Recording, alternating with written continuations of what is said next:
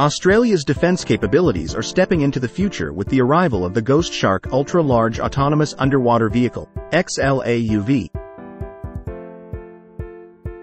This cutting-edge submarine, along with 3 additional underwater drones, marks a significant milestone in Australia's robotic submarine program.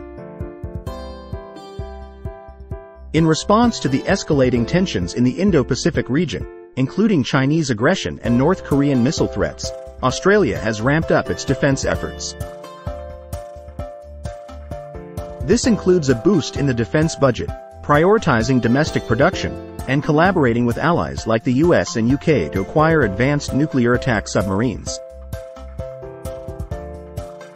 The Ghost Shark represents a new era in naval warfare strategy.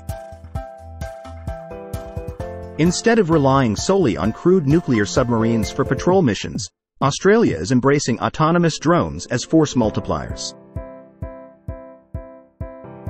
Developed by the Department of Defence, Anduril Australia, and industry partners, the Ghost Shark is dubbed Mission Zero for its role in accelerating advanced strategic capabilities, ASCA.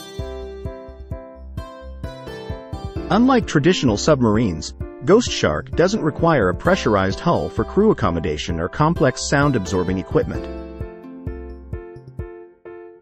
Its compact design houses state-of-the-art electronics in waterproof modules, enabling stealthy operations without sacrificing efficiency. Equipped with intelligence, surveillance, reconnaissance, and strike capabilities, Ghost Shark will revolutionize undersea warfare. Its autonomous nature allows for extended missions, enhancing the Royal Australian Navy's ability to patrol vast ocean territories and collaborate with Allied forces under the AUKUS Treaty. Vice Admiral Mark Hammond, Navy Chief, emphasizes Ghost Shark's vital role in safeguarding Australia's maritime interests. "We are a nation surrounded by ocean, and Ghost Shark is one of the tools we are developing for the Navy to patrol and protect our oceans and our connection to the world."